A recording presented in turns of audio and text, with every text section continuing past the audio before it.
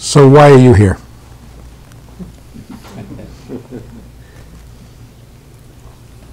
Just curious. About what? To learn. Yeah.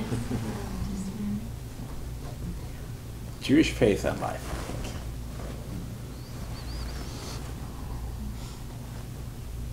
It's a good curiosity. It's a good thing to be curious about. This is 3,330 years since we received the Ten Commandments at Mount Sinai.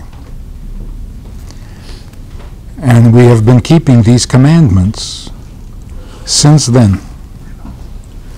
So it's something to be curious about. But do you have any specific questions, issues, subjects?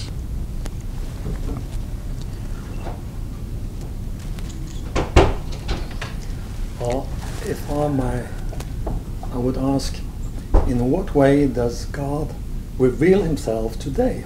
It's just to the core.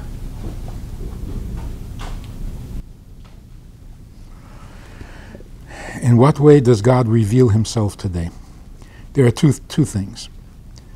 In the olden days, when God revealed himself, it was a special occasion. Because usually he was not revealed. So when we read about the miracles, we say, wow, that was special. In those days, God revealed himself, but only on special occasions through miracles. Over the years, we got to know God better and understand him more. Now we see the little miracles, everyday miracles, that we didn't notice before. You know, we waited for the big miracle, the splitting of the sea. But today, everything is a miracle. That you're here is a miracle, which means you think you arranged it. You called Yoni, you made arrangements. But really, it was all part of a divine plan, and God is revealed and obvious in everything. So of all the people of Norway, you're the ones who are here. How come? And when do you show up? In the most busy and the most holy time of the year for our community. This is not by accident. This is all divine plan. So today God is revealed in divine providence. So instead of considering events as coincidence, accident, good luck, it's all God. It's his world. He cares about his world, and he makes sure that things go the way they're supposed to, even when we make bad choices. The other thing is, after 3,000 years of studying his laws, we know what he wants. We know how to do it. So we don't need miracles the way they used to in the ancient times to remind us that he exists and that he's God. So we're actually closer to God today than we were in those days.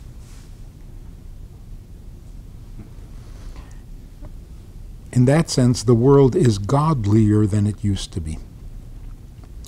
It used to be that the average person knew nothing about God, but there were very holy people who knew God very well. But they were a handful of people. The rest of the world was in the dark.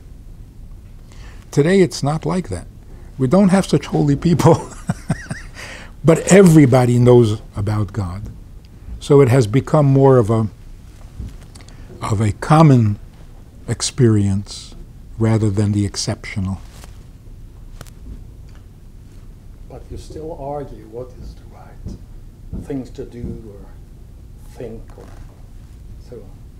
Yes, which is beautiful because we're trying to figure out what exactly does God want. Does he want us to do it this way or this way? Does he want us to do it today or tomorrow? before sunset or after sunset, you know. So even debating what he wants is so beautiful. It's so alive. And that's why the details were not all given. Because if everything was written down, we wouldn't have to think. Brief summarize. Det han sier her er at Gud ga oss loven for 3300 år siden. Og spørsmålet var hvordan åpenbarer Gud seg for oss i dag? Og det Rabbi Friedman svarer her er at det at Gud har åpenbart seg i historien, det er egentlig unntak. Og det skjedde ved spesielle anledninger at Gud åpenbarte seg og kunngjorde sin vilje for oss. Men vi har fått overlevert alt det Gud vil at vi skal vite.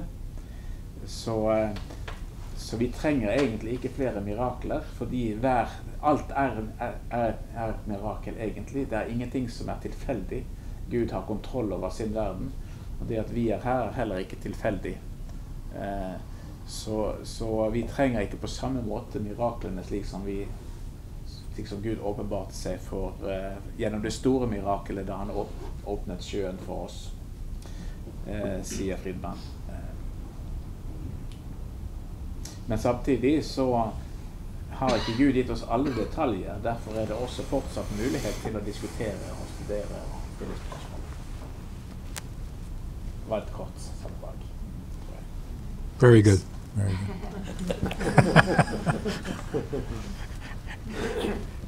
See, what this means is that in the beginning, when God planned to create the world, he planned that this would happen. Here today, before America was even discovered, God planned that we would be here today, that I would be here and that you would be here, this library would be here, it would be the day before Yom Kippur. It was all planned. So there's a divine reason for us to be here today. That's pretty awesome. What do you think about the secular world in connection with that people that believe in God is not here by accident? What do you think about the secular? Well, we all have freedom of choice. Huh? We all have freedom of choice. So you think they also know that God exists, even if they say they don't believe in it? Yes. Yeah. Really? Yeah. Right. I was talking to a student once, and he said, I don't believe in God. I said, I don't know what God is. He says, I don't either. I said, so what don't you believe in? If you don't know what God is, how can you not believe it? So even saying I don't believe means there is something to accept or reject. It's like I say, I don't like you. Well, then obviously I know you. I know you, and I can like you or not like you. I can be interested in you or not interested in you. So even the fact that there are people who don't want to believe in God means there's a God that you don't have to believe in. You have the option. But I think that today there is so much, like I say, secular.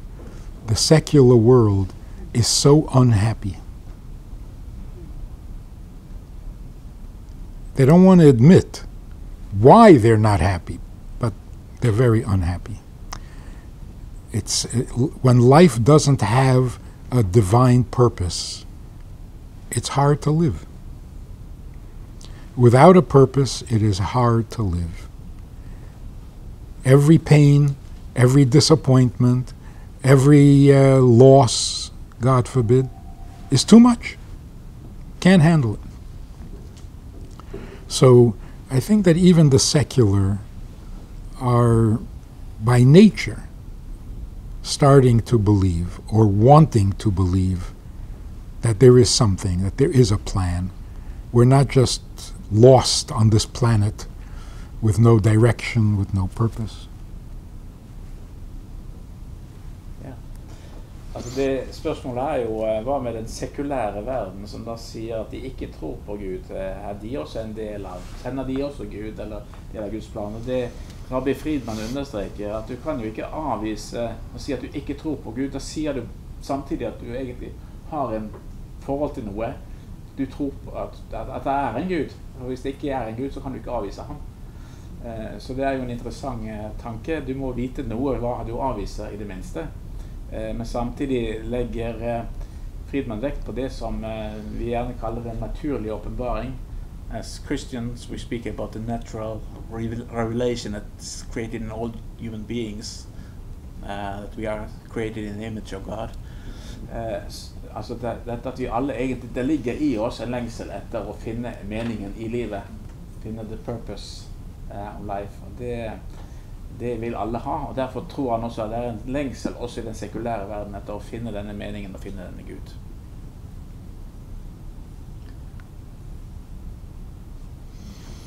For example, if I told you that I was God, would you believe me? No. Why? Because you know something about God and I don't fit that description. So you can't say, I don't know anything about God. Yes, you do. At least you know that I'm not. That's also a little information, understanding. Right? So, what do we know about God? If we're talking about purpose, most people for a long time believe that the purpose is for me to accomplish something, to achieve something good for me, in this world or in heaven.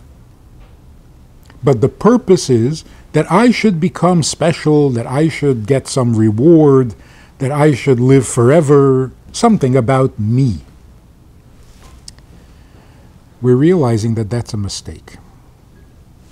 It can't be that God created the world and it's all about me. If He created the world, then it's all about Him. Because He created the world before we existed.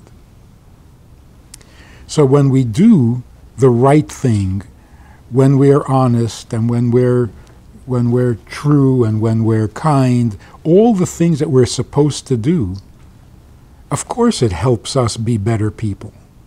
But it does something for the Creator. It means more to Him than it does to us. That's why He created the world.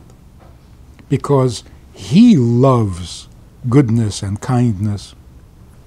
So when we do it, we should really be doing it for Him. Because He's the Creator. It's like most people say today, we need to fix the world. Our job is to fix the world, to make the world better. How did we get that job? Who hired us for that job? And do I need the whole world to get better? I don't even know the whole world. So who needs the world to get better? The Creator of the world. He has a bigger interest and a bigger investment than we have. We're only going to be here a couple of years. But He is forever. So when we do the right thing, when we do a mitzvah, when we fulfill His commandments, we shouldn't do it for the reward that we're going to get. We should do it because that's what He created the world for. So it's more important to Him than it is to us. And somehow we forgot about that. So here's the point. We're not serving God in order to get what we need. We serve God to give Him what He needs. Because if He created the world, He obviously needs something. He didn't create the world for nothing. So instead of thinking about our own reward, instead of looking for God to help us, we have to serve Him. So the question should always be, what does He need from me today? And if we can do what he needs, that's the best. What else can we ask for? So, just a quick little story. This little girl, 12-year-old girl, somehow decided that God was angry at her, and she was very depressed. And they went to psychiatrists, and they went to healers, and didn't get better. So her father asked me to talk to her. So I said to her, God is angry at you? She says, yeah. I said, I'm so jealous. She said, why? I said, because if you can get God angry, you must be very important. You're 12 years old. You can get God angry? Well, that means that he watches what you do, that he notices what you do, that he cares about what you do, and that it's so important to him that if you do something wrong, he gets angry at you. You must be very important. And it's true. It's true. So if you want to know how much does God care about his world, you know how much? He can even get angry at us. That's how important it is to him. Usually we think, oh, he's angry at me, I got to protect myself. Don't protect yourself. Realize what we're seeing here. God is so concerned and so involved that if you do something wrong or even say something wrong, he gets angry. That is such a compliment. What makes us so important to him? I don't know. That's the mystery of God. He can care about little things like us. So if we can do something for him, we don't need any more reward than that.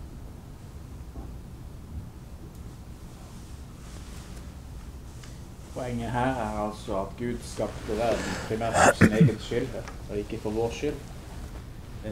Og det viktigste derfor ikke hva vi gjør for hverandre, eller for verden.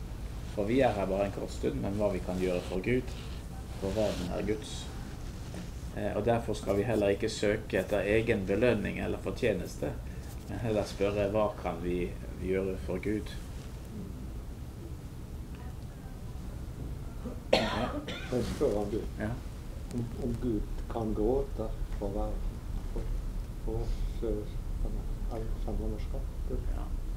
Is it possible that God is crying for the world that he has created? That was the question. Yes.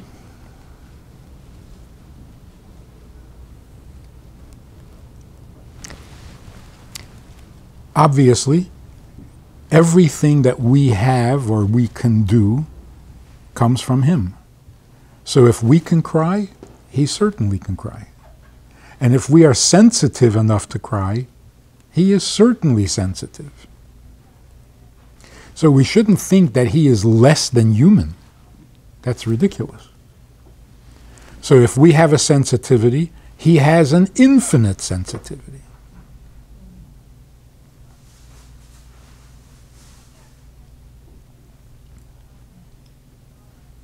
Trenger du oversette seg det, eller? Nei, det forstår jeg. So, God gave the Jewish people 613 commandments. The 10 commandments was just like a sample. Like a salesman comes with his samples. 613. And every one of them is a pleasure because it means that whatever God needs, he asks us to do. So every commandment is another compliment. You can do this for me, you can do this for me, you can do this for me. So every commandment is a reason for happiness. That's why you'll notice that it is the most serious time of the year, and yet everybody's happy. Everybody's enthusiastic, everybody's excited, because all these responsibilities are all very big compliments. So when God gives us commandments, it's not a burden, and it's not impossible to fulfill. It's a compliment, and it's the reason we're here. So if you like being here, and we all do, we don't like the alternative, then we should be excited about every opportunity to do something for him.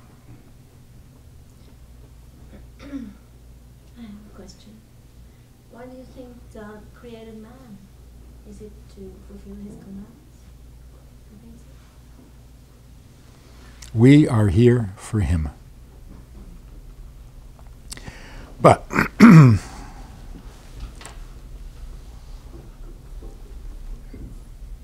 when God said to the angels, "Let us create man," the angels said, "No, why do you want to create people? They're no good.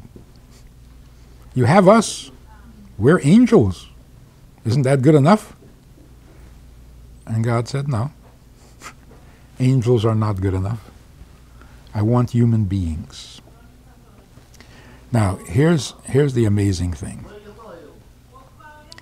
When God gives us a commandment and we're doing something for him, what happens? Of course, the commandment gets done, which is good. But if a human being is doing what God needs, doesn't that bring us closer to him? So when God creates a human being, we are such tiny, unimportant, insignificant little creatures, and sometimes we're annoying, and sometimes we're bad, and sometimes we're ugly. But when we do something that he needs, doesn't that make us the most precious thing to him? So if he gives us his commandments, he's telling us two things. Like, if I ask you to do me a favor, I'm actually telling you two things. First of all, I need a favor. I'm asking you to do something because it's important to me. But why am I asking you to do it? Especially if I'm God and I can do it myself. So why am I asking you to do it? Because in addition to needing this favor, I also want you in my life. So when God creates us to serve him, it's not selfish. On the contrary, God is saying, I can do this myself, but I don't want to be by myself. I want you in my life. That's the compliment. So it's actually humility, not selfishness. That's very deep. Would you say he loves us? It's more than love. Love is easy. If you're cute and you're good, I love you. That you don't have to be God for that. If you're good and nice, and everybody's going to love you. Where's the godly part? It's not that he loves us. Sometimes he doesn't, because we're difficult to love. But the fact that he is not content without us. He's God. He's perfect. He's everything. And yet, he needs us in his life, even when he's angry at us. So it's more than love. It's much more.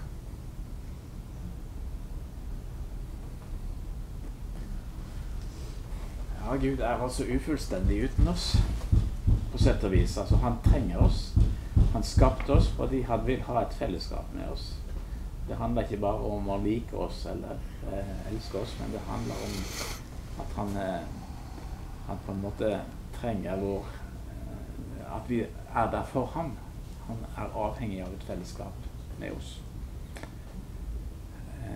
Rabbi Friedman, the Tanakh is a story about the relationship with God and his people. And there are a lot of stories where God is angry and where he's loving. But there were also institutions of atonement. You are approaching Yom Kippur in a couple of minutes. What about atonement in this perspective? Is there a place for atonement? Is it only good deeds, or what is it? So first let's understand what atonement means and why it exists. We refer to God as our father or mother. What is that supposed to mean? A father or a mother loves their children, but not always. Sometimes parents are very angry at their children. You know stories where parents don't talk to their children for 30 years. They're so angry, right? But when a father doesn't talk to his child for 30 years, is he not the father anymore? Is the daughter not the daughter anymore? Or is the son not the son? He is just as much the father and he is just as much the son and the daughter. But there's no love. So what this tells us, just for our own lives, in a family, in a marriage, it's not about love. Love is like candy. Tastes good, feels good. A father is a father and a mother is a mother, whether there is love or not. So love is conditional. If you're nice, people love you. If you're not nice, people don't love you. Not even your parents. And that's how it should be. Love should be earned. But the relationship, I am your mother, I am your father, that's absolutely unconditional. So a father should be a father even when he hates his child. It's not a sin to hate your child. It's a sin to abandon your child. So when we say God is our Father, we don't mean he loves us. We know. We know how hard it is to love us. But like a father, even when he hates us, he is our Father.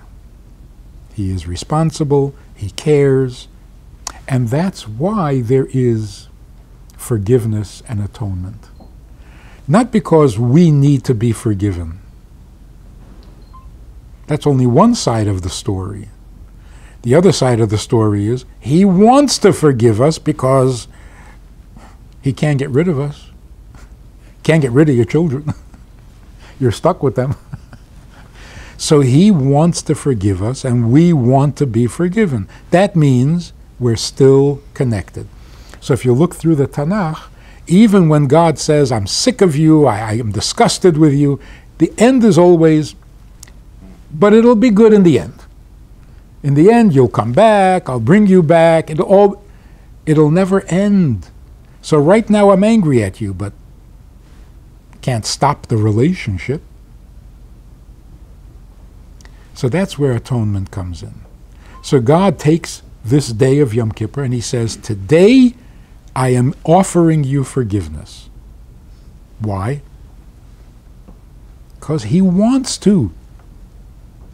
He wants us to come back. Knowing that he wants us to makes us want to also. And that's why you can do atonement and you can beg for forgiveness happily, enthusiastically. optimistically. He wants us. We don't have to convince him. We don't have to beg and plead. We just have to say yes, and we're back.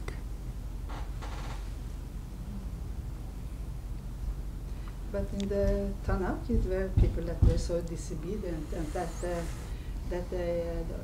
earth opened up and they disappeared. And where did they go? And what was their yeah? So they were not forgiven. Why? What is it about sin and unforgiveness? These sort of things that made this happen? Yes. Yes. You can be forgiven in this life.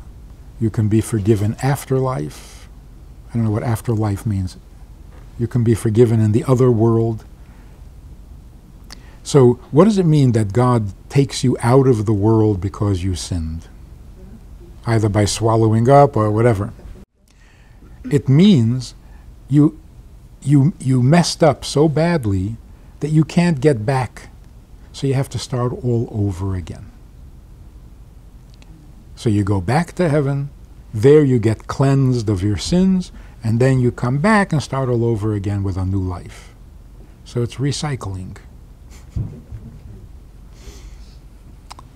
But also we have to recognize, in those days, when God spoke to people, and you had Moses, and you had the prophets, and you had all these experiences of God's presence, and you couldn't behave yourself, that meant you were really, really corrupt. But today,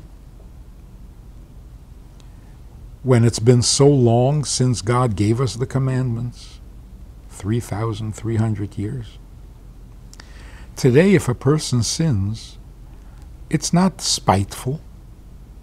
He's not doing it against God. He doesn't know much about God. So it's a completely different kind of reality. And in God's judgment, He takes everything into consideration. So two people can do the same sin, and one deserves to die, and the other one does not. Depends on the circumstances.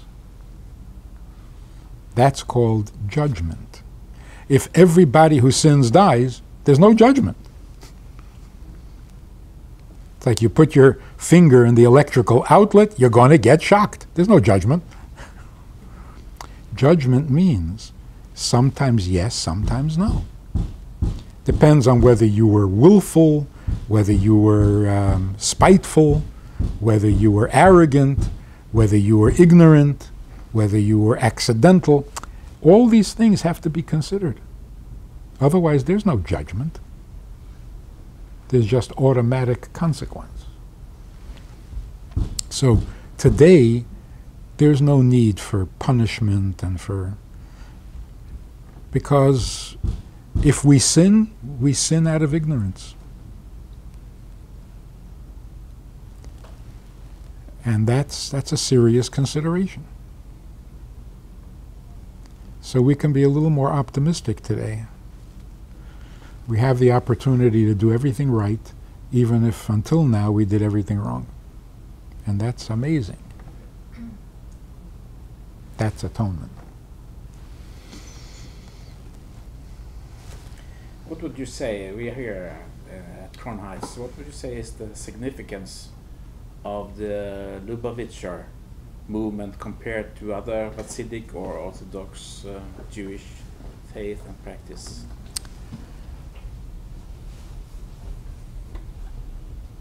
Religious people, historically, were very committed to improving themselves. Every religion felt that their way was best for themselves. You'll go to heaven, you'll be rewarded, you'll have nirvana, you'll have enlightenment, you'll have virgins. Everybody has their reward that they're looking for. You'll go to heaven, you'll become an angel. But if you switch and focus on God, it's God's world. He created it for a reason. Shouldn't we be doing what He needs? See, if you think like that, a number of benefits come from that. First of all, you're not so depressed. Because when you're thinking about yourself, am I going to get to heaven? It's pretty depressing. Will you? Maybe, maybe not. You never know for sure. It makes you miserable. So you're happy one minute, you're sad the next minute. It's torture. But if you're here to serve God, even if you have a terrible record, but once in a while you do something for Him, then it's all worthwhile. The opportunity to do something for Him, even if the rest of the time I'm bad, that's amazing. Another thing that changes is that if you're really concerned for God's plan, then everybody in the world becomes important. It's not just me. So if I am perfect, I'm a saint, I do everything, so that's it? So God is happy with His world? No. Because He wants everyone to be involved. So I can't be happy by the fact that I'm a saint, because that's not enough for God. So if I'm thinking only about myself, I'm happy.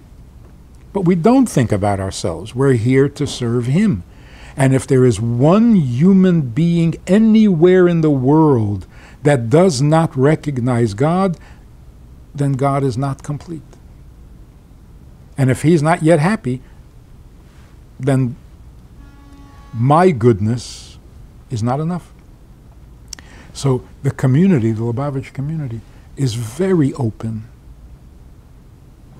It's not just that we let you tour the neighborhood. We're excited about it because we have to serve God. We. And if together we can get inspired and do one more thing for Him,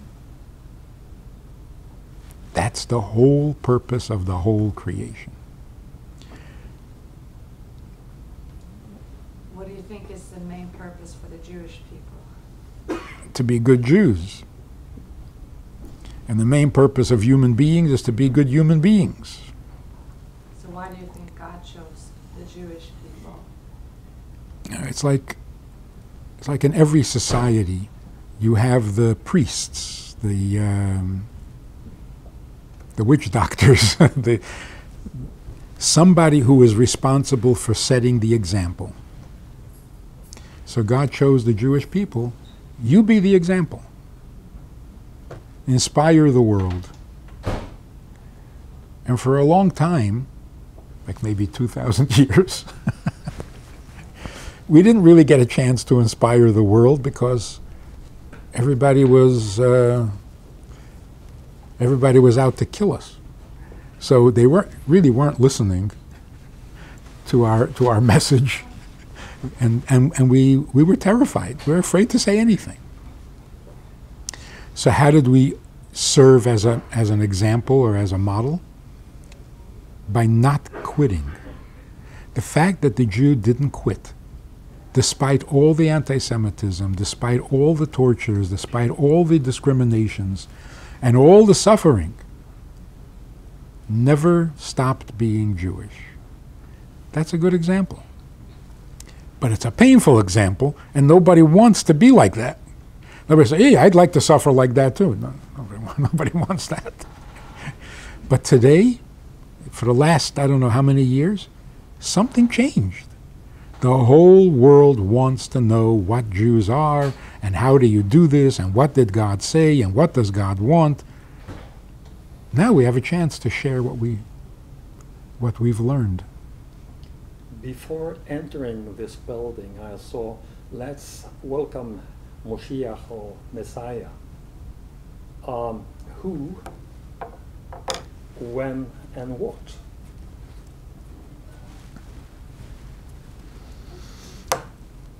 You want me to give out all the secrets? Yeah. God promised that in the end the world will be good. Through our efforts, through our experience, through the good times and the bad times, the world will become the way He wants it to be. And who will teach us? Who will guide us in this new way of living in a world that is good? A descendant of King David. Who that is exactly? He's not here yet, so I can't tell you. But that the time has come. The world is so small now, the communication, that whatever happens in one side of the world affects the other side of the world. It's an amazing time. And people are really tired of war and of sin and of crime. We can't take it anymore. Enough already. It used to be that every country got excited. Oh, we can go to war, we can beat up somebody, we can take somebody's country from them. Nobody wants it anymore. Nobody wants it. And the only thing we're missing today is true leadership. We don't have a Stalin, who everybody thought was God. We don't have a Hitler. We don't have a Mussolini. We don't even have a de Gaulle. Nobody thinks they have an answer or a leader. So this is a perfect time for a leader to come and show us the right way. Because everybody wants. The only thing we're not missing money, we're not missing food. There's plenty of food for everyone on the planet. We're just not good enough to deliver it. So what do we need? Goodness. Who is going to be our teacher and who's going to be the leader of the world when the world becomes good? A descendant of King David, who will be the king of Israel, and everyone will be guided by his teachings. So the more we do, the sooner he comes. He doesn't come by a miracle. He comes because we're ready. We're ready to listen, we're ready to do, we're ready to change. So where is he? It's time.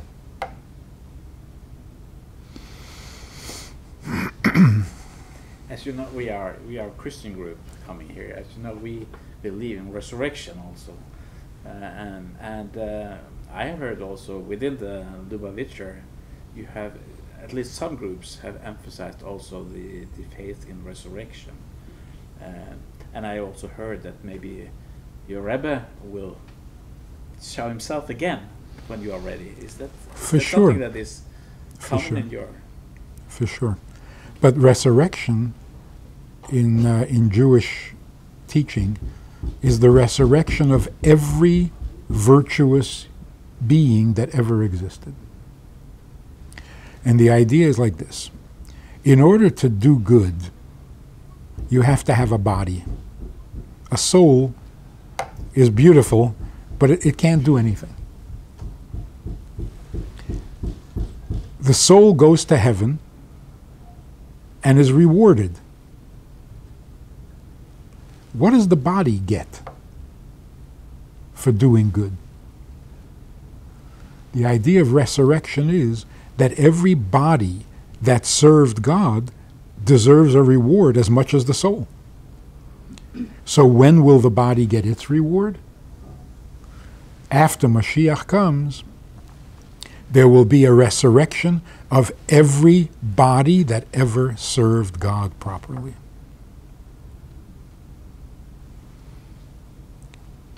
So it's going to be a crowded planet. Or a new planet. Or a new planet. But do you believe in body, soul, and spirit also? Sort of sleep, or is this only body, soul?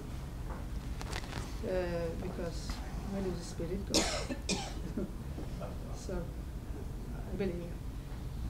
perhaps in Christian faith we believe in body, spirit, and soul, because it's yeah. Yeah. You can put it like this. The body is selfish. Yeah. The spirit is religious. Yeah. The soul is godly. But that's a unity. Do you believe that?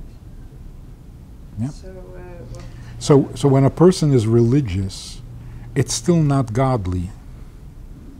Because if he's religious for himself, for his own reward, then he is spiritual. That's spirit. Yeah. Godly means I am here for him. Not for my spiritual benefits. So there's the physical, which is the body. There's the spiritual, which is things of spirit. And then there's God. God is not spiritual.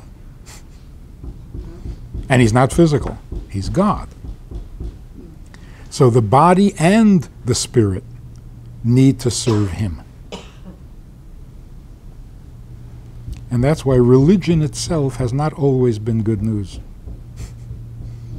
Religious people have been very evil. In fact, the worst evil is religious evil, because they also think they're right. So when you become religiously evil, you're really dangerous.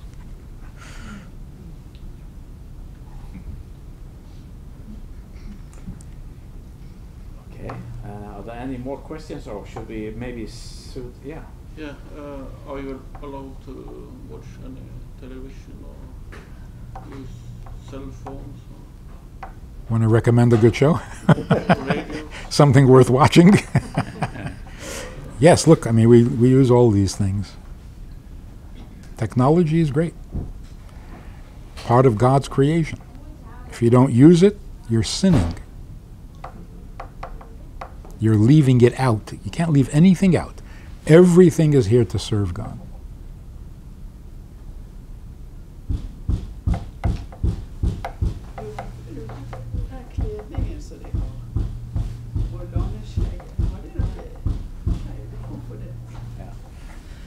She is asking about your bird and your clothing. I mean, we can see who are Jewish here, and we see that there are different ways of presenting yourself with clothes and so on. Why is it so? She asks. So you can look at the clothing as old-fashioned, or you can look at the clothing as no fashion. The reason we dress like this is because we don't believe in fashion. Because every year it changes, every month it changes, you have to wear this, you have to wear that. We don't have time for this. So just wear what you wear and do what you need to do, and don't get caught up in fashion. It doesn't deserve so much attention. The beard is part of the commandment. We're commanded not to shave the hair on the face. It's one of the 613. Or some guy talking about television. You know the Duck Dynasty? The duck hunters? Huh? Anyway, they have long beards. And somebody asked one of them, how come you have a beard? He says, there are two kind of people who don't have beards. Women and children. And I ain't either of them. So what? So why do we have a beard? Because it grows. What's the relationship to the Messianic Jews? Messianic Jews are trying to be good Jews, and they think they found a way to do it through the belief in Christianity, right? If you think about it, and this is really revolutionary, everything that Christians believe about Jesus is really true of all Jews. We are God's son, child. We are his suffering servants, pierced by the iniquities of others.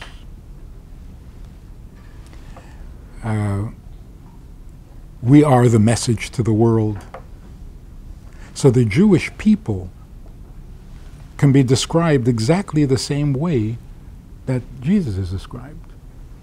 So as far as we're concerned, Jesus is just an example of a Jew. But all Jews are God's suffering servant. In fact, we've suffered longer. We've suffered for 2,000 years.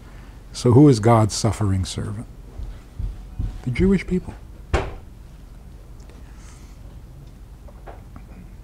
So the Messianic Jew needs to appreciate his own people a little more.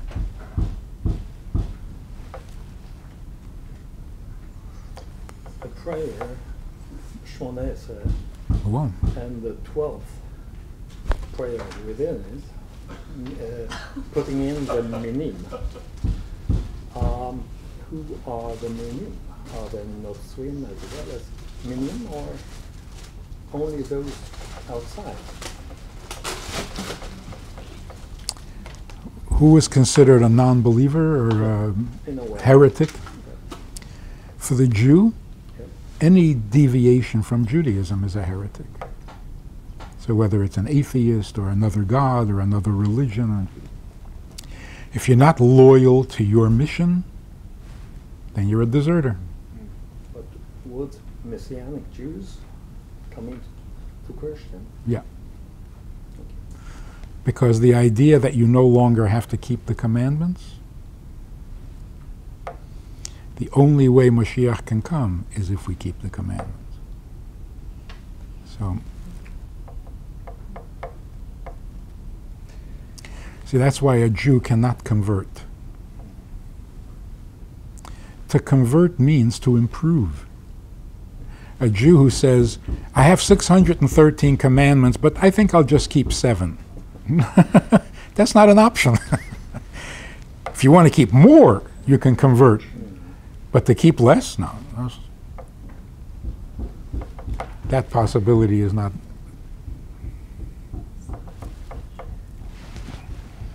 I think we, it has been, okay, one more. Yeah. By the way, that banging, you hear that? Yeah. It's a cobbler. Yeah. It's a guy fixing shoes. Okay. Maybe I should be part of the tour. Let's discover what's banging over there. We're not making tefillin. No, it's shoes. Okay, I think. Yeah, one do you question. have a Well, question? I just was wondering about Abraham. It was before the commandments, and he was called a friend of God. What do you think about he was living without the commandments, and yet was called him the friend of God?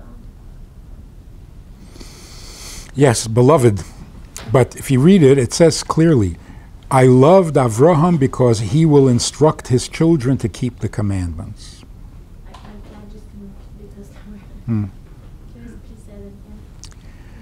God says, I love Avraham, I chose Avraham, because he will teach his children to keep all the commandments. In other words, he prepared the way. And this is obviously necessary. First, Avraham taught the world who God is.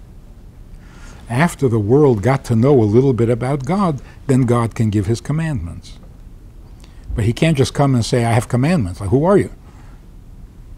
So Avraham introduced God, and then his grandchildren were ready to receive the commandments from the God of Avraham.